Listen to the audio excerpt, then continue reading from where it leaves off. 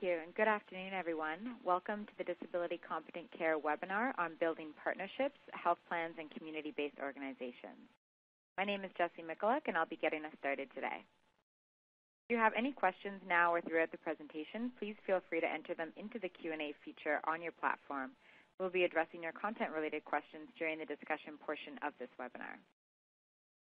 The Lewin Group, under contract with the CMS Medicare/Medicaid Coordination Office, partnered with Christopher Duff and other disability practice experts to develop the 2018 Disability Competent Care webinar series.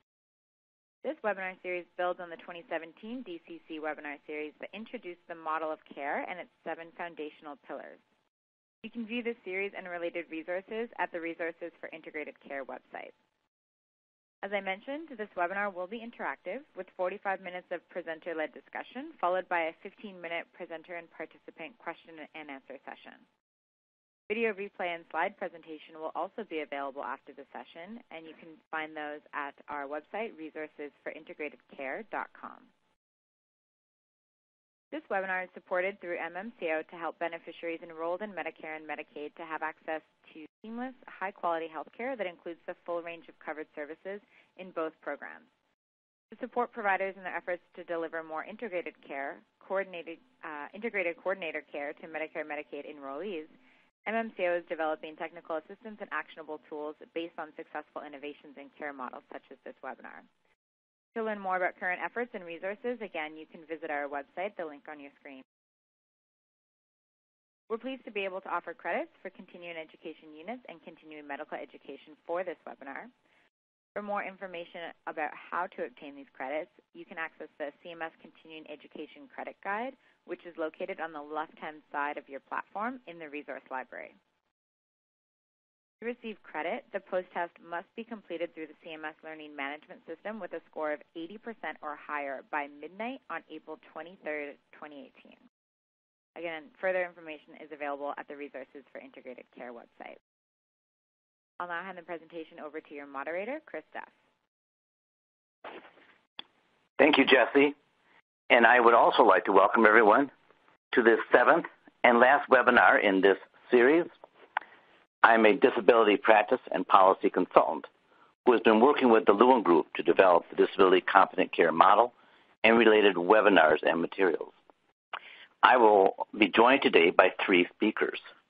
First will be Lori Peterson. Lori's expertise ranges from building community-based networks to strategic partnerships, cross-sector collaborative development to multi-stakeholder facilitation, and new service design to change activation and implementation. She has extensive experience helping organizations position for growth in a value-based environment. She received her Bachelor of Science from Kansas State University in Physiology and her Master of Arts from Sonoma State in Psychology. The second presenter will be Paul Castro. Paul is currently an organizational and executive consultant, having recently retired as president and CEO of Jewish Family Services of Los Angeles, where he had worked for over 35 years in a variety of roles. JFS is a multifaceted, multi-service social service organization serving more than 100,000 individuals and families annually in the LA area. Paul graduated from California State University at Fullerton with a BA in Ethnic Studies and holds a Juris Doctorate from Loyola Law School. Last, though not least, is Patricia Yeager. Patricia began her career in the Center for Independent Living movement, providing turnaround services for centers in Denver and San Diego, and later served as the director of the California State IL Association. In 2011, she started at the Independent Center, where she is currently serving as the CEO. The Independent Living Center quickly came to see that due to their long history providing LTSS services, they could help healthcare entities provide better care to their joint clients. Through participation in business acumen training provided by the Colorado Healthcare Foundation, she found a way to start a partnership with a local hospital. Patricia has a PhD in Rehabilitation Administration from the University of Northern Colorado. As these objectives show, today's presentation will be on collaborations and partnerships between health plans and health systems and community-based organizations, which will be referred to hereafter as CBOs. Today's webinar will start by focusing on the population of persons with disabilities and their potential to benefit from these partnerships. We will learn of strategies for building partnerships between healthcare organizations and CBOs. Lastly, we will hear of the experiences of two CBOs. I will be handling the first section myself, talking about social determinants and the contributions of the different stakeholders in these newly emerging partnerships. Of the 11.4 million persons simultaneously enrolled in Medicare and Medicaid, 27% receive institutional LTSS services, and they accounted for 52% of the total Medicare-Medicaid enrollee expenditures. On top of these costs, there are additional ones that are not expended through Medicare and Medicaid, such as housing, food subsidies, and others. Persons with disabilities, especially dual eligible beneficiaries, often live their lives on the edge or at the precipice of instability. They commonly experience increased healthcare needs due to disability-related illnesses, multiple chronic conditions, social isolation due to community access, financial challenges due to limited income, unstable housing, unreliable transportation to access care, and others. I thought it was important to start with an understanding of the concept of partnerships used in this webinar. Within this context, the overall evolving healthcare delivery system, partnerships are a collaboration of two or more organizations to create a system of care for the population being served. These are general, formal, and directed by a contract between the parties. Persons with disabilities, as we have discussed throughout these webinars, are highly susceptible to falling through the cracks of the delivery systems that serve them and commonly experience avoidable episodes of illness. These cracks occur because of the silos between and within the social service and healthcare delivery systems. These silos are the basis for the partnerships we will be discussing today. This slide illustrates the social service delivery. This slide illustrates the social determinants of health. As you can see, the healthcare system addresses the issues identified in the far right or light blue column. In order to make an impact on health outcomes, represented by the orange row on the bottom, partnerships are needed to address the other factors that contribute to health outcomes, namely those listed in the first 5 columns of this chart.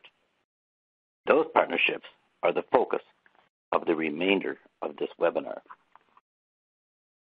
Partnerships are used as a strategy to build upon the competencies of these diverse organizations. There is no single model for partnerships.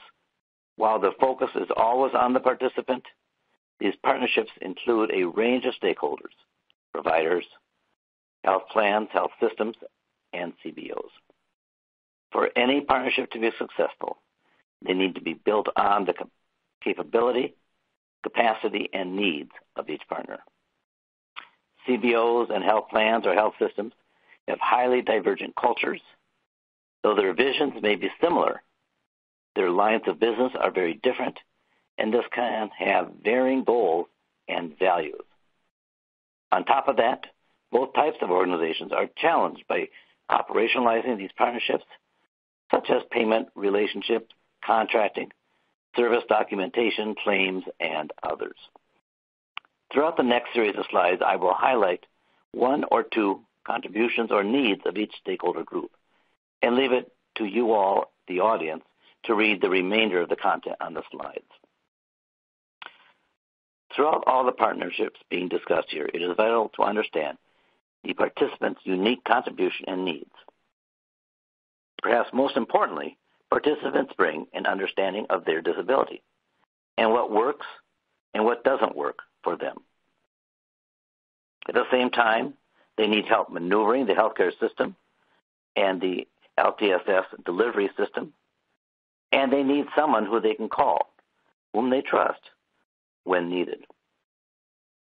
When looking at providers, they generally bring established interdisciplinary teams with care coordinators prepared to manage the complexity of healthcare and LTSS systems.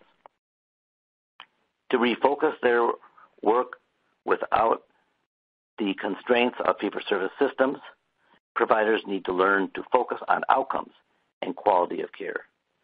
Additionally, providers need to transition from the medical model to the person-centered model.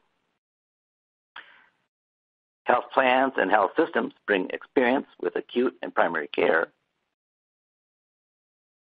As the payment models evolve, they need to develop a network of high-quality providers to more efficiently and effectively transition participants through the care continuum and back into the community. CBOs are often in the best position to address the social determinants of health experienced by participants. They bring relationships and trust with the participants, who are often the place where they feel most comfortable. Knowledge of the community, including services, supports, and gaps, are also a strength of CBOs. CBOs tend to operate in a very different sphere with very different systems and levels of organizational capacity. Thus, they often need infrastructure and capacity to grow and mature. At this point, I will turn it over to Lori Peterson, who has actually worked directly with both of the other presenters. Okay, thanks, Chris. Can you hear me? Okay. So I'm thinking here I don't need to convince anybody that's sitting in on this webinar that the space between what is in the system of health and healthcare and what could be has room to narrow, and that these transitions that I've listed here, the movement from more is better to better is better, from organizational incentive to system incentive, and from my patient to our population, regardless of how you identify with that individual, whether it's a patient, member, beneficiary, client, or consumer, and that a style from control to influence, especially as we start talking about partnerships, these transitions can be accelerated and need to be accelerated if we're really going to be working in this intersection between what is and what could be.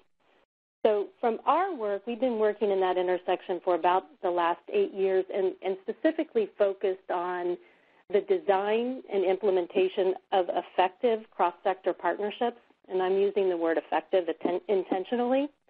And what we've witnessed is that these partnerships have the potential to activate a better system of health, and they're an especially effective conduit in addressing the social determinants, which are really widespread in numerous communities. But with two big takeaways here. One is a reminder that partnership is not the goal, it's the strategy to reach the goal. And I think sometimes with all the information, everything in the literature these days about the need to partner, we get confused that that's not the end goal. The end goal is actually improvement to the health and healthcare delivery system, and that partnership is a strategy. Second, next slide, please.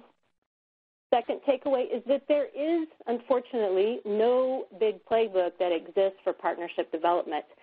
And that there's lots of toolkits, there's case studies, there's inspiration to pull from, but there is not a standard playbook. And what we've seen the reason is because the class of challenges that these partnerships are coming together to address, they move beyond a complicated problem to one that's complex. And you can't really solve a complex problem by using the same kind of strategy that you would to solve a complicated problem, regardless of how we would like to do that. And in the nature of complex, you're working with multiple factors, multiple relationships, the interplay between those factors, how they influence each other, and they're constantly changing. I mean, think about it for a minute. Improving the health of a population, yes, it takes access to high-quality health care, but it's also significantly influenced by economic conditions, housing or lack thereof, psychological well-being, nutrition, all of this bucket that we're calling the social risk factors or social determinants of health. And those are changing all the time, constantly. So there's no real bypassing the work that's required in understanding your own environment, your own local market, what might work within your organization, but also across a network of organizations, and the willingness to experiment. So that, I say that it really needs to be considered as you start the design and implementation of these partnerships. But, next slide, please. We have seen in our work over the last several years themes, or some people might call these conditions, that you can start to consider as you think about your partnership work. And the first one being leadership. Everybody leads with this, but I'm really talking about leadership that's way beyond being a champion for partnership, but leadership that's willing to take a very active role in numerous phases of partnership development, all the way from launch to implementation and design to sustainability. I'm also talking about a leadership that adopts a style, and this goes back to influence versus control. So understanding the awareness of the entire system and the relationships at every layer that are involved, and has the ability to activate and maintain change, not only within their own organization, but across a network of partner organizations where the typical hierarchy for getting work done doesn't exist. So we find that the system leadership is a nice framework. The second one is financial. And a lot of these partnerships are being funded by grants to get them off the ground and started. But if you think about a grant, that's a short-term financial mechanism, and the work of partnering is a long-term endeavor. So really looking at the finance mechanism early on, early in the design phase, and also the case. What's the financial case for partnership? Who has the most to benefit? Who bears the risk? How does the partnership get designed with to align multiple incentives across multiple stakeholders? I'm going to rush through some of these. So design, that's another piece, and this is often an underestimated area of focus. So if you think about your own organization has an org chart, your partnership organization has an org chart, you also need an org chart for the partnership. How is work going to get accomplished among multiple organizations? How is communication going to happen, and so forth? And then market conditions, and then I'm just going to pause here on the capacity. So the capacity building that we've seen has been very focused at the community-based organization level. There's numerous foundations, the SCAN Foundation, the Colorado Health Foundation, the Marin Community Foundation. You're going to hear from a couple of those grantees in just a moment that are funding capacity building for community-based organizations to build skills and assets to partner more effectively with the healthcare sector. Because we work on the other side of the equation as well, that capacity building goes both ways. If you think about the capacities to deliver effective cross-sector partnerships, they don't really come naturally to organizations that have been accustomed to working in what we call silos. So as one healthcare executive put it to me, hospital CEO said, you know, we too need to work on our capacity to partner with organizations that we don't know and understand a lot about. So that capacity building, the capacity building to partner, very important for success of the partnership. So last slide, please, and this will be my final one here. But so where do you get started? And this is in the assessment. So assess first, and if you take yourself through a comprehensive assessment, you're likely going to address all of those conditions that I just started to briefly talk about. But we've developed an organizational readiness assessment that's been used in a variety of ways. It has the 6 domains, so adaptability, change readiness, leadership and governance, operations and management, financial and business acumen, program and service redesign, technology systems, and data literacy. And this has been utilized in many of the foundation work that we've done to assess readiness at the community-based organization level. We've also now started to use it as health plans and health hospitals and health systems start to look at who's in the market at the community level and how do we start to assess their readiness for partnership and to deliver, especially as volume most likely increases. And then we also, which there's an example here, we also did a redesign of this assessment for the Aging and Disability Business Institute, which is on the public domain. So assess first in getting started. Assess your population, assess and understand the market, and then probably the most important, which I just spent a little bit of time on, is your organizational self-assessment to really pinpoint do you have the desire and the skills and capacities to be a capable partner. So I'm going to turn it over. There's 2 other slides here. I would recommend taking a look at one more, last slide here. If you get an opportunity, these are very notable results that we've seen from some of the partnerships. 2 of the community-based organizations that I've highlighted here were actually part of the foundation work that you're going to hear from the next 2 presenters. But these, I think, are pretty notable and speak to the opportunity for partnerships to really start to make a difference in improving the system of health and health care. Thanks, everyone.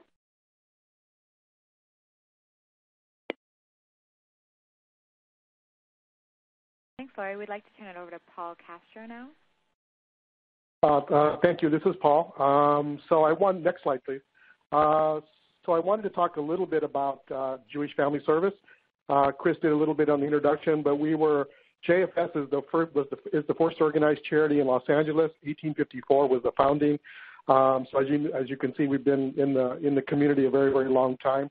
Our mission is to strengthen and preserve individual, family, and community life. So for most of our history, we were a fairly traditional social work-focused organization, but after the Older Americans Act was passed, we began to expand and move into areas of older adults and persons with disabilities.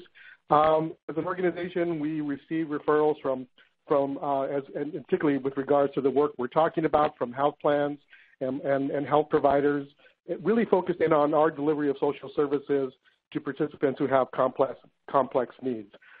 We utilize a case management staffing structure where we assign cases to our social workers, and the social workers typically see clients in their homes or in other institutional settings. As an organization, our funding sources are fairly varied. We receive government funding from all levels. We do a lot of private philanthropy. We have a strong fundraising capacity, and then, of course, third-party payers. Next slide, please. Population, we serve about 100,000 individuals annually through a variety of service interventions. About a third of that number are older adults and people with disabilities, and the majority of the older adults are duly eligible beneficiaries. Some of the services we provide, we have senior centers, adult daycare centers. We do case management, as I mentioned, for the persons with disabilities and seniors with complex chronic conditions. We do a lot of health and wellness, evidence-based work that helps people maintain independence and stay in their homes, et cetera. And we also do counseling and support for participants, their families, and for their caregivers as well. Next slide, please. So we were part of the first class that the SCAN Foundation had of their Linkage Lab Learning Collaborative. We were there from 2012 to 14. We joined the collaborative because we were looking to see how we could engage in this environment that was changing particularly around healthcare relationships to community-based organizations as a strategy to build long-term sustainability for the organization and to help us prepare for a landscape that was rapidly changing and really gave us the opportunity to evaluate our current model, not of organizational model of not only service delivery, but in terms of how we structured our leadership. Part of what we were looking for was to build partnerships with managed care entities and to better meet the needs of our populations, as there was a thrust in California to begin to move our constituents, our clients, into more managed care environments. So to be successful, there was a few things that we needed to recognize. One is that there needed to be a full commitment from executive leadership. So all the executive leadership participated in the learning collaborative, and every meeting was required and attended by the entire executive team. Also, a willingness to take an introspective look at the organizations and particularly the gaps and the vulnerabilities. As an organization that's had the history that we've had, 163 years, you kind of build over decades a certain model of how you do things. This was an opportunity for us to rethink where we were at that particular time and hopefully adapt going forward. And then we needed to really evaluate and make investments, but both financial and human capital, to support the work that we were trying to accomplish. Next slide, please. So as we looked at our core competencies and the populations that we wanted to identify as being our focus, we looked at the populations that we had a history of really having, in our minds, an effective interventions with. Older adults with complex case management needs, including adults with functional limitations, participants who are currently in the hospital or recently discharged to the community and at risk of readmission, older adults with disabilities who need linkages community resources, and duly eligible beneficiaries, and then a population that hadn't been traditional, but we began to migrate to with indigent and homeless participants as well. Next slide, please. One of the things that we realized is that we needed to maintain a results focus in order to really have serious conversations with health providers. And so we really zeroed in on a few areas. One is that we were focused in on how we would be able to reduce readmission rates, reduce length of stay, connect participants to community resources once they left hospitals or other higher levels of care, really utilize our core competency and expertise providing case management, and then provide care transition for participants who identified a particular choice and do so in a timely and cost-effective manner. Next slide, please. So at the time, in the last few years, California has been really focused in on integrating services to support older adults and persons with disabilities. They coordinated a care initiative that emanated from the governor's office, mandated that all the programs that have been siloed previously would be integrated into one sort of service strategy. So along this line, we began to really become active in terms of trying to influence the policy that occurred, and with some legislative support, we were able to really have the opportunity to sit down with health plans and other health entities and really talk about partnership. So once we have identified our population and really had zeroed in on some of the results we were trying to accomplish, then these conversations with health plans and hospitals really were more fruitful than we had originally anticipated. Obviously, the legislative, support was really part of that equation. So once we had conversations, once we were able to really connect with health plans, we were able to sit down and work through and develop contracts with several of them and MOUs and over a 2 to 3 month period. Next slide, please. So our selling point was the competencies that JFS brought to the partnership was our ability to handle complex case management cases in a cost-effective manner and to help identify at-risk and people who are at risk of rehospitalization or reinstitutionalization. The ability to provide mandated assessments to determine eligibility, the ability to provide information and facilitate referrals to appropriate services and supports when we couldn't provide those directly. So based on the needs of the health care plan, we developed a menu of services, and it varied from plan to plan, well, not fundamentally in terms of sort of the nuances, and that's for participants with complex care needs. So essentially, we ended up doing psychosocial assessments, care plan development, and implementation of case management. We did eligibility assessments for community-based adult services and health risk assessments. Next slide, please. So what we were able to do in these relationships is provide a warm handoff and anchor for the participants of the community. We needed to we had an understanding of the needs of hospitalized participants with complex needs as they were experiencing mental health disorders, disabilities, homelessness, and others without financial resources as they were going back out of the hospital into the community. So based on the needs of a specific hospital, we delivered transition support for persons with behavioral health needs and complex case management needs, care navigators to support the participant in accessing services supports they needed, particularly those who were at risk of rehospitalization or reinstitutionalization. Next slide, please. So one quick little scenario. So we had at one of our hospitals that we ended up having a contract with is a hospital called California Hospital. This hospital is one that serves the downtown Skid Row area of Los Angeles, where there's a very, very substantial chronically mentally ill homeless population. The way we got connected to this partnership is that some of the staff at California Hospital knew us from our other partnerships at our other hospitals, and when they moved to California, they invited us to sit down and talk about a strategy to deal with this population that was inundating their emergency rooms and other services. So they were looking to see whether the model that we had worked with them in another environment, particularly that was focused on older adults, would actually work with a population that was chronically mentally ill. So we focused in on that population. Our social workers are on the streets, going to tent communities in downtown Los Angeles, and we're really looking at how we can create interventions with this population that would reduce their need to utilize services at California Hospital. So it is an ongoing project. We have funding from a foundation to support it, but it is something that we are learning a lot about, and I think the data at the end of the 3-year pilot will be very, very interesting. Next slide, please.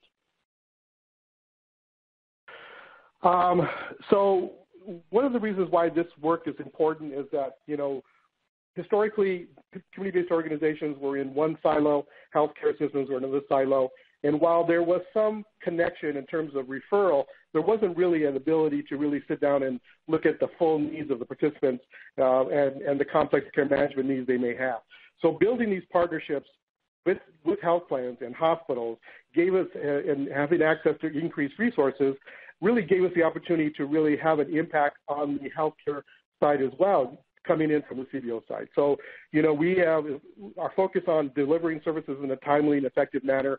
We're able to reduce readmissions to inpatients or nursing home facilities, reduce lengths of stay, and facilitate communication between facilities and appropriate healthcare providers, and relink participants to community resources, which we find is really one of the more important aspects of the work that we do. Next slide, please. So lessons learned, very briefly. It's important that for a CBO is to build the partnerships around their core competencies. Make sure that your work with the healthcare partners is mission congruent.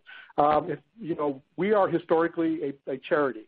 We do things for individuals out of the goodness of our hearts, or really just there to do whatever a client needs.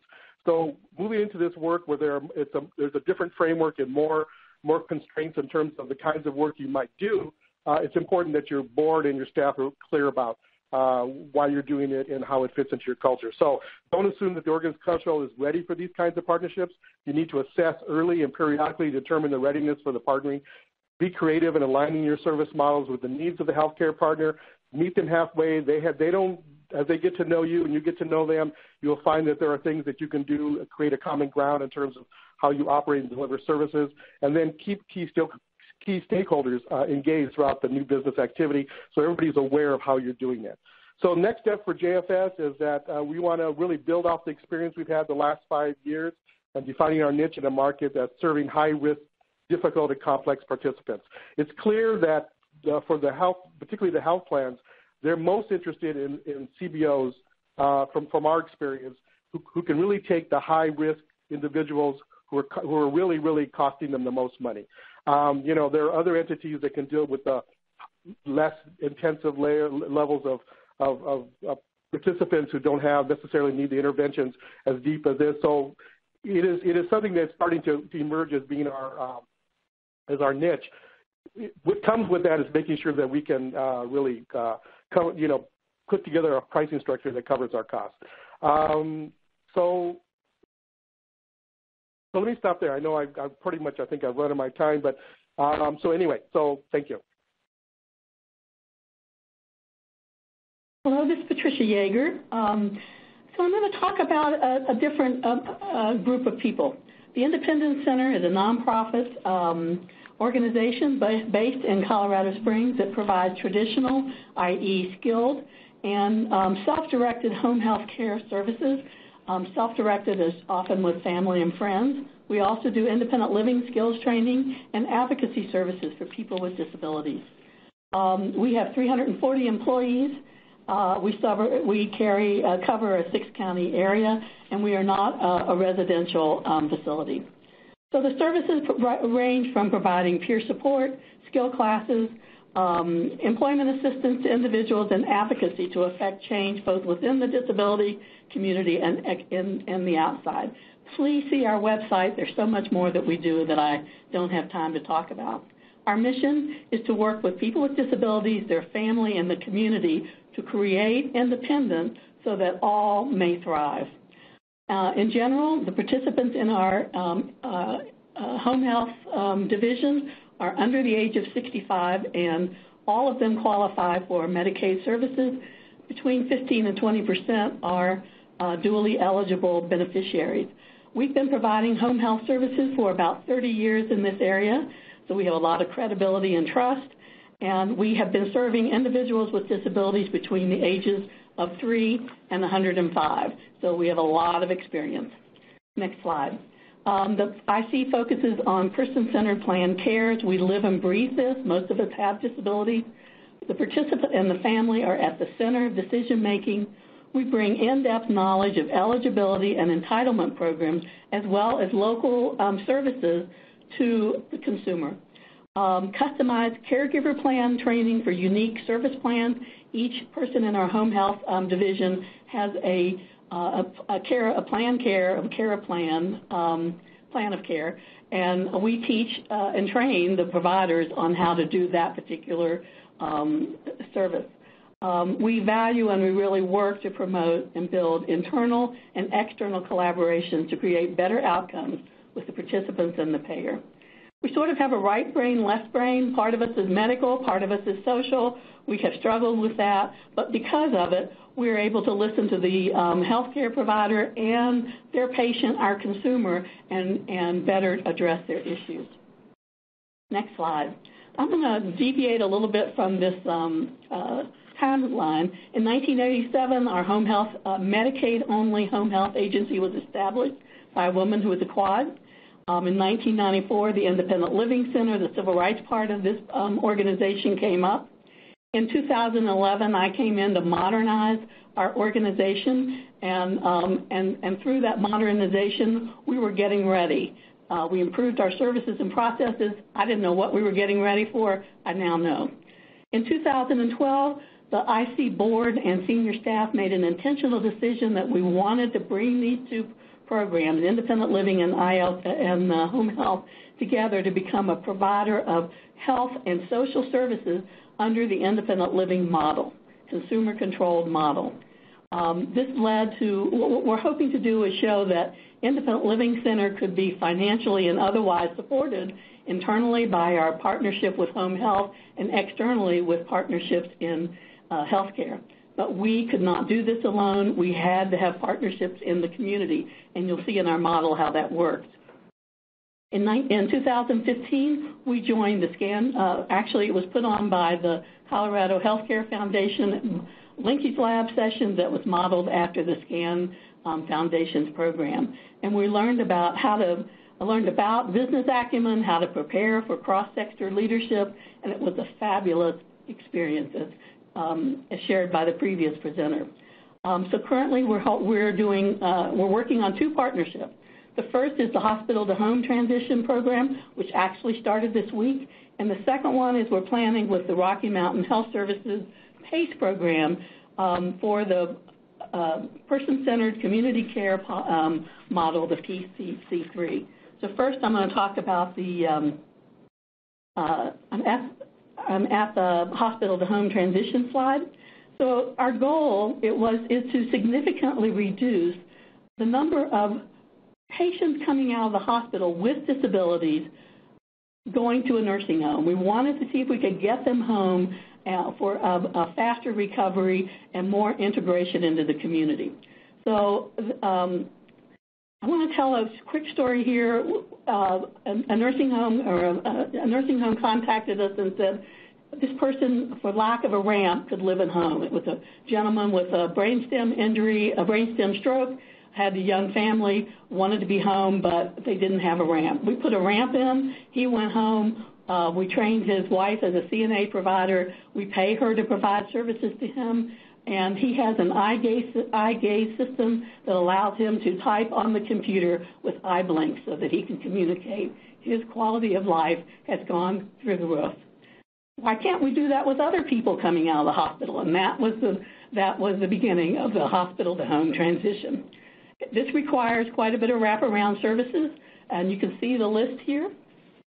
We wanted to be able to do the assessment, pick up the person from the hospital, take them home. Their home mods are already in place. Their prescriptions are there. The family has some understanding of what's getting ready to happen. We have already started participant engagement through our peer support specialist who has been in to see and visit and build a relationship with this person, and we've already started whatever benefits process needs to happen. So this is a 30 to 60-day process, and the value to the hospital is that we get the person out faster, or at least they don't overstay their time. The consumer has a better experience, no hospital readmits, and they begin to create a life that they want to live. To do this, we had to develop a network of CBOs in the community, and you can see we had to get medical transportation buy-in, food prep. We have a contract or an MOU with a Medicare provider who can back up our nurses and help us with OT and PT services. So in order to do this, in order to promote a successful partnership, we wanted to understand the hospital's needs before presenting a plan. And it was suggested to us that we get a staff person from the hospital to come to be on our board to help us figure this out. And we, in fact, did that. The director of the hospital's rehab program joined our board and gave us a crash course on what I call hospital cultural competency and lingo, and gave us access to the discharge planners so we could start to identify the gaps that they might be having. And we identified 3. Oftentimes, care planners thought the patient was too complex to go home. We have not yet met a complex case. I mean, I know they're out there, but in our view, we think that we can work with just about anyone who is to get them home and accommodate them. We also saw that the family needed some support and needed to be assessed for would they be able to take care of that person. And at the home, oftentimes they get halfway through the rehab process and throw up their hands and say, oh, my God, I don't think we can do this. We need to put this person in a nursing home, and that would impact the hospital's bottom line. So we work with the family. And the last one was a surprise to us. It shouldn't have been. But the hospital has a number of homeless people stuck in the hospital. And so one of our pilot projects is going to be working with a homeless respite care organization to help them, to see if we can do this for the homeless population as well. So we put a plan together. Our knight in shining armor from the hospital helped vetted the process, vetted the marketing. We met, we presented it. And the hospital said, okay, we're going to try this. And so we have a 6-month pilot, and our goal is to show the hospital savings and a better outcome for the client. Next slide, please. So that's the hospital to home. That was an internal planning process. I'm going to briefly talk about this new project that we're engaging on, and this is an external partnership. As you might know, CMS is currently considering a pilot to look at allowing younger people to use the current PACE program. And they are looking at dually eligible beneficiaries with 7 mobility, disability conditions. These disability folks, these folks with these disabilities are our friends, people we've worked with for years, so we know this population very well. In 2015, the Rocky Mountain Health Services PACE program and the IC initiated discussions and began to meet. The PACE program here has a long history and experience working with their PACE program, their PACE population, but they're not really prepared to work with a younger population. The Independent Living Center, the IC, has experience working with younger population and understands the needs that and how to encourage integration into the community, but we really don't have a lot of experience in managing actual medical care and costs. Next slide, please. So we decided to try this, and our objectives in our first meetings were to map out a process. What would this look like? Develop examples of people who would come in and need services and how much that might cost. We've done a lot of research with our Medicaid and Medicare data in this county to see what are the usages, what healthcare usage does this cohort of 7 disabling conditions use. We need to build a financial model and have a joint operating agreement in place. So, next slide. It's very different. The two cultures are different, and how I'm going to explain this is they work with Excel charts, and we work with flow charts and process maps. And when the two come together, it can be sort of difficult. We had to figure that out, and we also asked the question, do we have to do this with that group? Is there somebody else? And the answer was no. The research that we did showed that 75% of the PACE's future population are people under the age of 55. So why wait to serve them? Let's get in there together and do it together. Their strengths, their current PACE provider, medical experience, and they're currently redoing their clinics so that they have accessible exam tables and equipment, which will be so helpful for the younger population. Our strength is the social engagement that we do and our trust and knowledge of the younger population. The initial meetings were chaotic. I didn't know if we were going to be able to do this. They, in the middle of all this, they got a new CEO.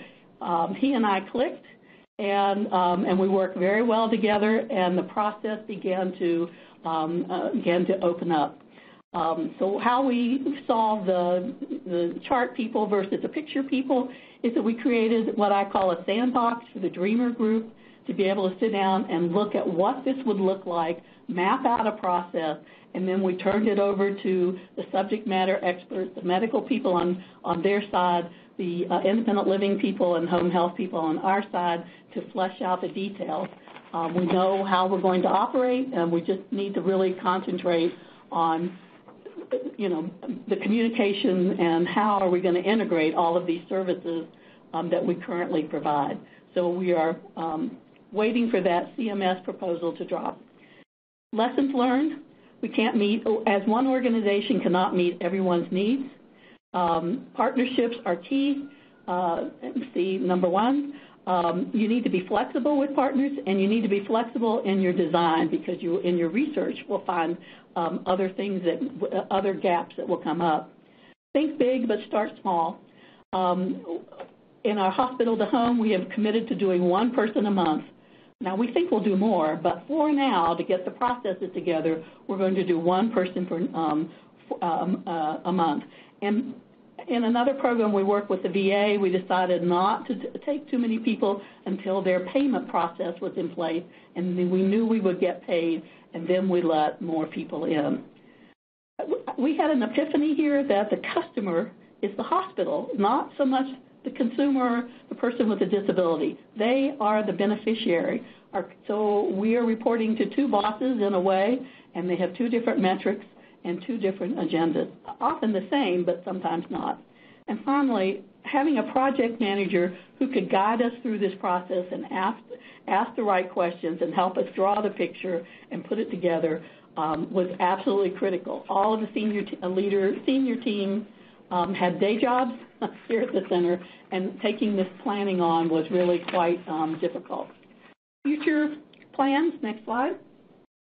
Hopefully, I'm going to say yes, the hospital-to-home program works unequivocally. We'll find that out in the next 6 months, and we want to offer it to Kaiser, other managed care programs for seniors, and I understand that Medicaid Advantage has just added in-home support services to their list of benefits. That will be hugely helpful. We want to provide this to Medicaid and to workers' compensation. Those are target areas for us. Finally, Colorado is a fee-for-service state at the moment, and it's inching its way slowly but surely towards a managed care prospect, and we want to really be engaged and involved so that we can be a part of that movement and ensure that people with disabilities get great quality health care. And that's it. Thank you, everyone. And Patricia, I especially love that story of the gentleman you worked with, and then also your kind of aha moment that you had 2 customers in that program with the hospital. I would not have thought about that, and I thought that was very interesting. We have a few questions here, and one I just want to acknowledge. It wasn't so much a question. Peggy thanked DIC for mentioning DME, which she says is an important wraparound service, and it certainly is. And I just wanted to point out that if you go to the RIC website, Resources for Integrated Care, we've done several webinars back in some previous years around a range of DME and home and community-based services, wheelchair equipment, and so on. So I encourage you to reference those resources also.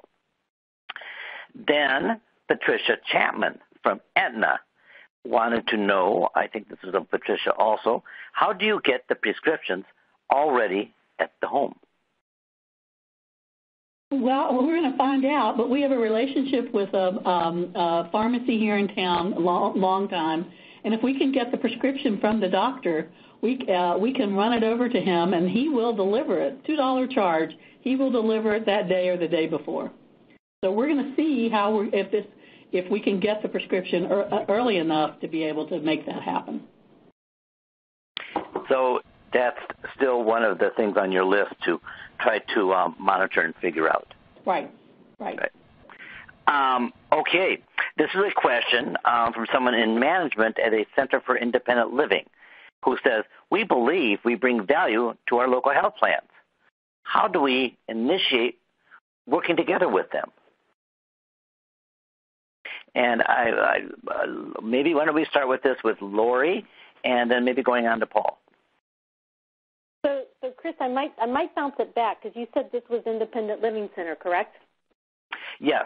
Yeah, so probably hearing it from the horse's mouth, Patricia, please don't take that the wrong way, would be the best way. And then I can totally weigh in. But Patricia. Okay. That's just fine. Patricia, can you start with that? Well, we have a somewhat of a working relationship. The discharge planners all know about us, but they typically don't use us very much. They forget.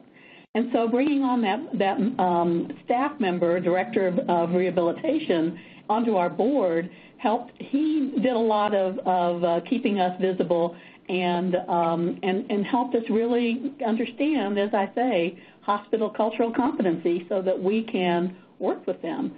So getting someone from the plan, your health plan, to work with you, to buy into this, show them the value of what you have to offer. How can you enhance their patient, your consumer's experience, and be a better steward of their medical dollars will go a long way.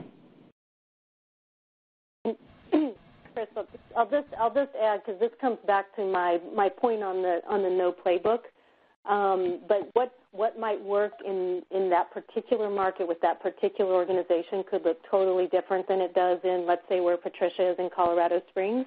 But I think she makes a great point on, one, she identified multiple possibilities for relationship development within that system, so all the way from a physician on the board to a case manager who's doing the day-to-day.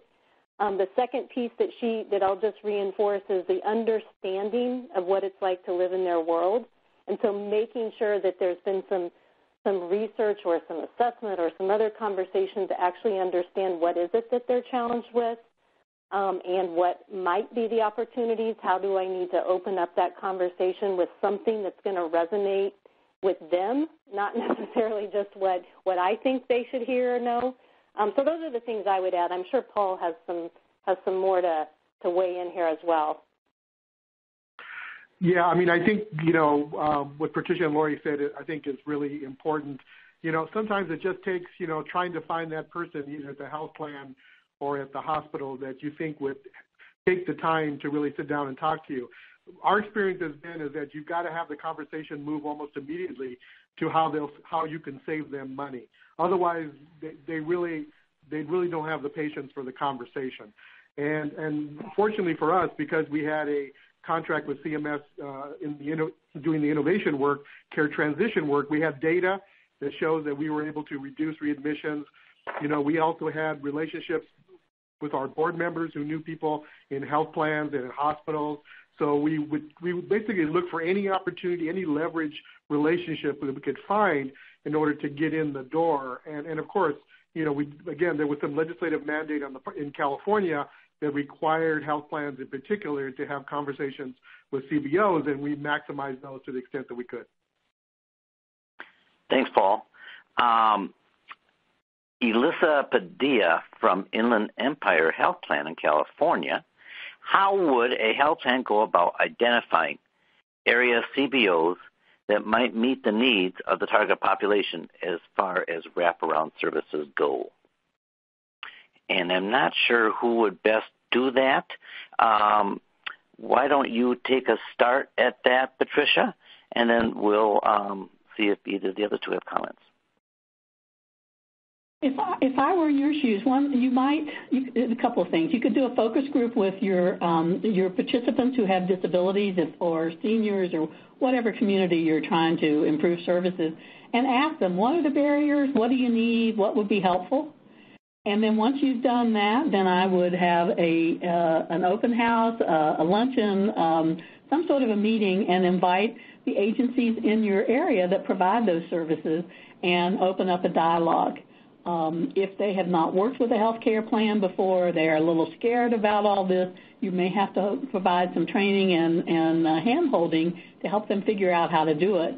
But believe me, I believe they would be very interested, particularly if it becomes there's a reimbursement or a financial arrangement. That's how I would approach it. So Chris, this is Lori. I'll jump in. I know we're short on time, but I think the question is categorized in one: how do I identify who I want to work with, and then second, how do I select? What's the criteria for partnership selection, and how do I go about that? So one in just the identification. I mean, you could do all the way from general market research to looking through the resource guides to an RFP. To get a sense of who are the players in the market and what services are they offering. The organizational readiness assessment that I referenced, that gets more into, okay, we know who's in the market, we know what services, but do they have the skills and capabilities to deliver in a way that we will need them to deliver as we start to form the partnership. So I would say in thinking about, I would look at those three categories. One, how do I identify, which can be done with some market research? Number two, how do I figure out what the criteria for partnership is? And then three, how do I assess if that is the right partner for what we're trying to achieve through the health plan's initiatives and goals? Thank you all. I appreciate it. I think this has been a great webinar, and I'm afraid our time's up, and I need to pass it back to Jesse for closure. Thank you, Chris, and thank you all for attending today's webinar, for your contributions to our discussion, too. Please feel free to continue to send any additional questions via the chat on the platform, or, of course, our email address is on rick@lewin.com. That's RIC@LEWIN.com. I'd also like to thank our presenters, Lori Peterson, Paul and Patricia Yeager, for all your help getting this webinar ready for today and, of course, for your discussion. For more information about obtaining CEUs or CMEs and, of course, for additional resources, please visit our website, resourcesforintegratedcare.com. And you can access the CMS Continuing Education Credit Guide, which is located on the left-hand side of the platform in the resource library for additional information about that, too. As always, your input is essential in developing new trainings and resources. Please answer our brief survey that will appear automatically on your screen when this webinar ends. And again, you can send additional comments that you have to our inbox, rick@lewin.com. And finally, you can follow us on Twitter @integrate_care. Once again, thank you for attending today's webinar and have a great rest of your day.